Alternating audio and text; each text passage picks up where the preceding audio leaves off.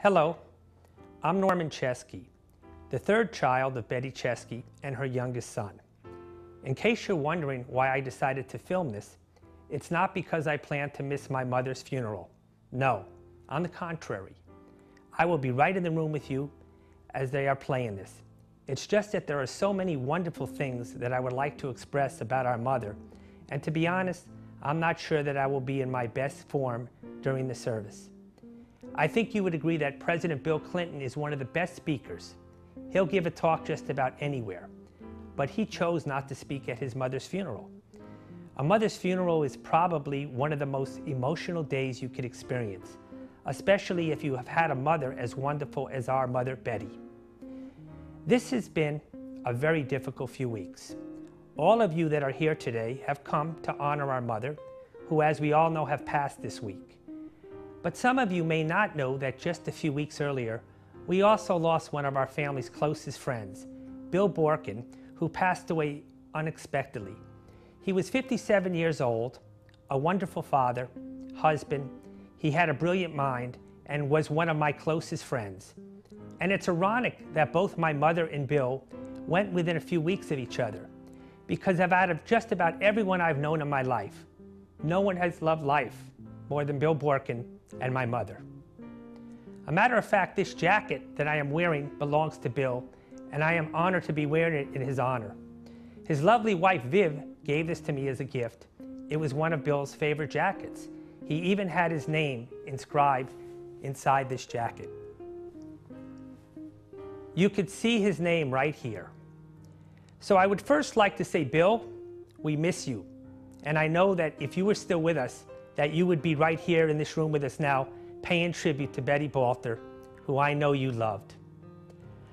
Our mother Betty actually played a major role in getting Bill and Viv together. My mother was Viv's teacher, and Viv went to visit her at Nautilus Junior High School when she was back from college. And it was that day that she met Bill's mother, Annabelle, who insisted that she go out with Bill, and the rest is history. That was our mother. She played a role in changing many lives for the better. Her favorite saying was, live for today, dream for tomorrow, and learn from yesterday. And all of you that knew my mother, I think we could all agree that she lived a very full life. She raised 4 children, Jeffrey, her eldest, David, myself, and our sister Doralee. She also had a successful career as a teacher for over 30 years and made many wonderful friends throughout her life. I believe that our mother was ahead of her time in many ways. In her day, most young women were raised to stay home and raise children. Matter of fact, when she married our father Harold, many people suggested she should drop out of college, but she wouldn't have any of that. Instead, when our brother Jeffrey was still an infant, she continued her education and received a degree from Boston University. She would later go on to receive her Master's of Education as well. And boy, did she take advantage of those degrees. She began a career in teaching that would become her passion. She was such a wonderful teacher, and I think to this day most people think that she taught just as a hobby. But I would like to set the record straight today. When her children were all young, it was our mother that was the true breadwinner in the family. Yes, she loved teaching, but she also worked to support her children. I wish I could tell you that our father was a wealthy man and that our mother was able to take her paycheck and buy fun things for herself, but that was not the case. I wish I could tell you that her second husband was a successful businessman who showered our mother with expensive gifts and trips, but that wouldn't be the true story. Our mother worked so her children could live in a nice home and have the necessary things they needed to have the proper upbringing. Our mother always kept a beautiful home for her family. She always took pride in how she lived. One of her favorite things that she would love to do on weekends was to go to garage sales and antiquing. She loved keeping a beautiful home. When I think of our childhood, I remember that whenever the circus came to town, she made sure her children went, and we had good seats. When David and I were young, she made sure we went to camp in the summer. When our sister needed something, our mother made sure she got it. And if she didn't have the money at the time, she certainly knew how to use a credit card and pay it off. but whatever it was, she was going to make sure that her children had it. As most of you know, David and I moved to New York many years ago, and we both have had a pretty good career in the music business. David moved first, and I followed 2 years later to New York. But we both acknowledge that if it wasn't for the fact that our mother insisted when we were young to take piano lessons, who knows where we would have ended up. The truth is our father thought, like many macho men, that piano lessons were for sissies, but our mother knew better, and she made sure that we had piano lessons every week when we were young. I have to admit, I'm not so sure it paid off for me, but certainly for David and my older brother Jeffrey. To give you an idea of her generosity, when her oldest son Jeffrey married his wife Annette, who is also a professional pianist, our mother purchased them a piano. Although she didn't have the money, she still bought it off and paid it off over the next 2 years. That piano still sits in their living room to this day. She also made sure that David and I always had musical instruments in our lives, whether it was a piano, saxophone, or trumpet. Can you imagine where David and I would be today if she didn't inspire us to be creative? Our mother always instilled tremendous confidence in her children, and I think that is what helped us become independent at a young age. She was always so proud of us. When she talked about her eldest son Jeffrey, who was a PhD and a retired professor, she always compared his brain to Einstein. When talking about David's music, she would compare him to Mozart or Beethoven. When our sister Doralee made something in her art class, she would think it was a Picasso. And she certainly always made me believe that I could do anything I wanted. She always made her children believe we can do anything. I think everyone who knows our mother knows that when it came to her children, she was closest to her daughter, Doralee. They lived together for over 50 years. Mother loved being with Doralee. She always told me that she knew that one day her boys would all leave, but that Doralee was God's way of giving her a friend for life. That is what our mother believed. She always saw things in a positive light. As you all know, our mother was a teacher. And for all my years growing up in South Florida, I only wish I had $1 for every time someone said to me, "Your mother was my favorite teacher," or "Your mother changed my life," or "Your mother helped me get into a good college," or "Your mother was like a second mother to me." I took these compliments for granted because they came so often.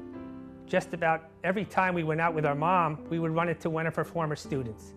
She had taught thousands of students throughout her career, including our Rabbi Lang today.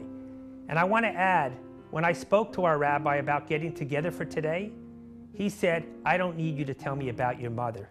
She was a big influence on my life." When we were all sitting around the other evening talking about our mother, my brother Jeffrey told me about the time that he and his wife Annette decided to get married at the Justice of the Peace while he was on a furlough from the Army. They got married in the afternoon, and by that evening my mother had arranged a party for them with a band. It was catered, and almost 100 guests. Today people take a year to plan a wedding. Our mother did it in 6 hours, and it must have been a great success because my brother and his wife are still married 43 years later. As the word got out about our mother's health, people have been sharing a lot of stories with me. In fact, the other day I was talking to Eugene Miller, who taught at the same school as my mother for 25 years, Nautilus Junior High School. He told me a story that one day he and several teachers were in the teacher's lounge, and one of the math teachers, Irma Swartz, said to my mother, "Betty, I love those shoes you're wearing." So what did our mother do? She took off the shoes and said, "Here, Irma, you take them. They will look great on you." Yes, that was our mother. She would take the shoes off her feet and give them to you. Our mother retired full-time over 20 years ago, and then went on to do some substitute teaching at Dash. But this time it really wasn't for the money, but more to keep busy and stay connected to the profession she loved. She lived a very productive life after she retired. And I will add that if there was anything really special that she wanted, she was very good about reminding my brothers and I about all those piano lessons she gave us and how they paid off. During her later years, she was able to spend more time with her family. She took cruises with her daughter and grandson Barry.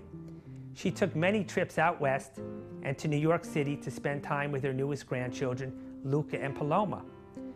We even found time to take a family trip throughout Europe. We went to many countries, including the Swiss Alps and Venice. A matter of fact, the funny thing happened in Venice. When we were there, someone grabbed her purse and ran off. Believe it or not, David chased the guy down and got her purse back. David probably could have had a pretty good career in law enforcement if he didn't pursue music. My brothers and I have tried to remain very close to our mother. We got a call about 2 weeks ago from the hospice doctor who suggested we get down as soon as possible. I immediately contacted my brothers and told them they had to get on the next plane. The doctor said she only had hours. Jeffrey and his wife Annette immediately flew in from Illinois, and David cut short his trip in Europe. They didn't think she would last more than 24 hours, but our mother was a fighter. She stayed around for another 13 days, and she was in a very peaceful state. We had Rabbi Lane come over, say prayers. Even Dorley said a beautiful prayer, and we were able to tell her how much we loved her. She was content. It was like she was at a party and she just didn't want to leave. She had a peaceful passing, and her children are all very grateful that we got to spend those final days with her by her side. So in conclusion, I say we could all honor our mother by following her favorite saying: live for today, dream for tomorrow, and learn from yesterday. Rest in peace, Mom.